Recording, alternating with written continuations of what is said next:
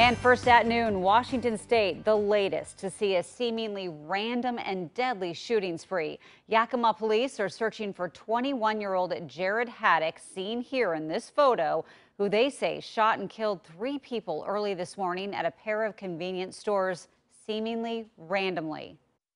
There was no apparent conflict between the parties. The male just walked in and started shooting.